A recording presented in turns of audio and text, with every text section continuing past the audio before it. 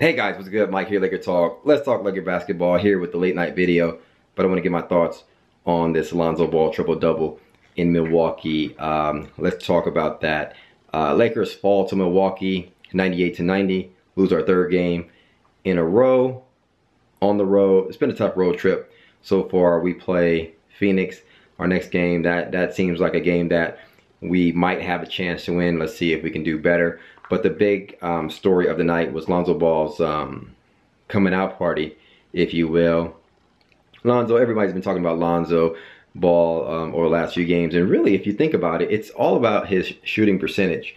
It's been about, Lonzo Ball going 3 for 15 or 2 for 12 or whatever. The percentage, it's a low percentage. Lonzo historically is shooting low from the three-point range. And so everyone's talking about that. Outside of that, he's been doing everything really well. Passing, rebounding, defending, running the team, pace, everything, okay? So it's all been about his field goal percentage. Tonight makes history, youngest player to post a triple-double. I mean, it's not surprising for those of us who are on Lonzo's side and see his talent.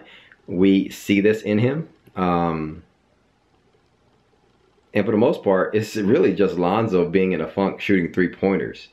Outside of that, and we've been on a tough road trip. Outside of that, Lonzo's been playing pretty well and everything else, which is kind of crazy. But so Lonzo Ball posts a huge triple-double tonight. Let me talk about that. So he has 19 points, 11 rebounds. I thought he had 12 rebounds, but they credit him for 11 rebounds officially, 13 assists. He was 7 of 12 from the field, 3 of 5 from the three. I actually posted a tweet saying that Lonzo Ball, realistically, he should be on a 2-miss maximum, 2-miss cap from the three-point range. Meaning you can shoot as many three-pointers as you want. When you get to 2 misses, limit the three-pointers at that point. So do everything else. That was my way of avoiding, trying to get Lonzo to avoid going 1 for 7. 2 for 9, from the three-point line, right? So, ironically, he kind of listened to my tweet, although he probably didn't, it just ended up that way, but it seems like it, right? So Lonzo has 19, 11, 13. Really good field goal percentage. He only took 12 shots, 2 of 4 from the line. And get this, here's the stuff I really like. Lonzo had 3 steals, and he had 4 blocks. And he was plus 10 in the plus-minus stat. Lakers lose by 8, okay? Now think about that. In addition, the 4 blocks. He had 4 blocks in DC when we played the Wizards. A guard having 4 blocks each night. 4 blocks against the Wizards, 4 blocks tonight against the Bucks.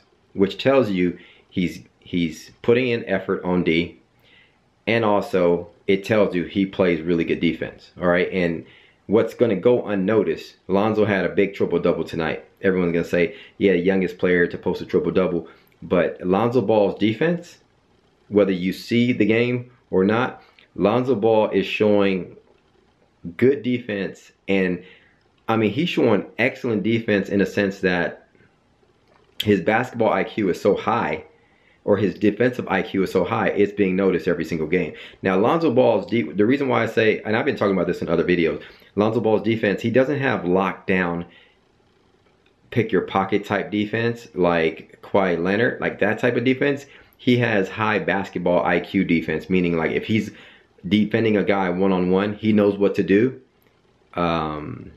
And he knows what to do without fouling you, and he's not going to get in trouble. Lonzo Ball is showing that he can switch on 1s, 2s, 3s, and 4s, and sometimes even 5s.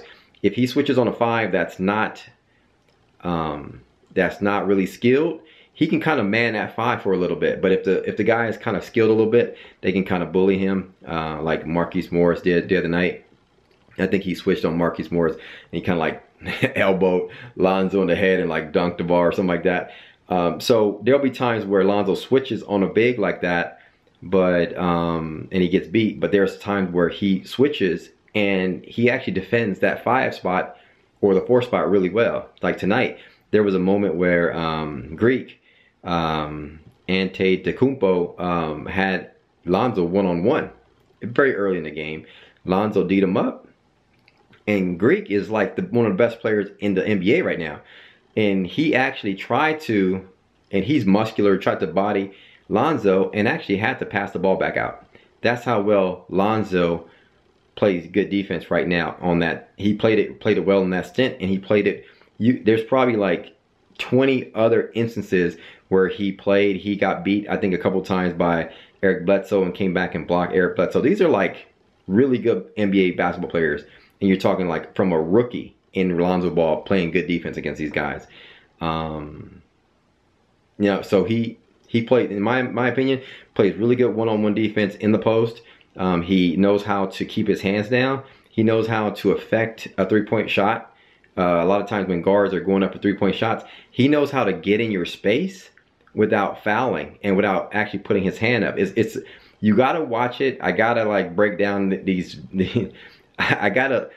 I'm on his defense so much. I need to break down, really do like not just a ghetto version of a video breakdown. I need to do a really good breakdown to show you the exact moves that Lonzo Ball is doing, that's affecting jumpers, affecting guys in the post. It's like unbelievable how good Lonzo's defense is. So not only am I impressed with the passing, we've been seeing that all year. We've been seeing the rebounds all year. Lonzo can average above 10 points. All right, so it's not unforeseen for him to get a triple-double. It's the other stuff, in my opinion, that I'm impressed with. So Lonzo is not a problem. So whether this is going to get the haters or whatever to come off, Lonzo's still going to, you're going to have a bad shooting night. He's going to have a poor field goal percentage night. There'll be nights where, he doesn't get off well. And tonight he seemed to have it. Maybe it was in front of Jason Kidd. Maybe he was just feeling it tonight. And that's what we're going to get from Lonzo. So I'm happy that this came about, because we needed a moment. Like yesterday, he had 10, 8, and 8. Or the other night, he had 10, 8, and 8, where we was like, come on, Luke, let Lonzo get a triple-double. And so, he needs to get some of these wins under his belt so that we can feel good about ourselves. I know. Also, throw in Kyle Kuzma. I think he had, what, 21 and 11? Yeah, 21 and 11. Brandon Ingram, didn't bring it tonight. Had 8 points. He was a negative 20 in the plus-minus stat. And then Brook Lopez, I'm disappointed in him and what he's done on the road so far. Really disappointed in Brook Lopez and KCP. And, his shot selection, in my opinion, is bugging me. Julius Randle has been playing well for the most part on the road. You can't deny that, and he's playing really well, which I'll probably talk about him in another video, probably tomorrow or so. And Jordan Clarkson, but outside of that, Julius played well, Kuzma, and Lonzo, and we were struggling. The other thing that's hurt us this game and some of the other games is Luke Walton's rotations. I mean, we all see it. We don't know what's going on with Luke Walton's rotations. Sometimes I think he leaves some of the second unit in too long. He pulled Lonzo out early. Yeah, he saw that Lonzo had a hot hand, and he played him the rest of the game. Played him heavy minutes tonight, 39 minutes, which is great. But he pulled Lonzo early, which we were kind of like at a good pace with Milwaukee, and it totally took the wind out of our sail. He pulled Lonzo out early when Lonzo actually was hot. Lonzo was like 6-3-3 to start the game, and we were tied, I think, with Milwaukee. He gave Lonzo a rest. I don't know what for. And Milwaukee kind of went on a run at that point. And prior to that, Lonzo was playing really good defense and really running the team. So we all got on Luke Walton for that, but we'll see. All right, on to another day. Let's see how we do in Phoenix. Hopefully we can get a win there and then go back home. Anyway, hit me up in the comments below. Let me know your thoughts on Lonzo Ball's triple-double, your feeling about tonight, and what you think this means for Lonzo and going forward. Hit me up in the comments below. Let me know your thoughts. Thanks for commenting, liking, and subscribing to my YouTube channel. As always, follow me on Twitter and Instagram at MikeSportsLA. Talk soon, guys. Peace.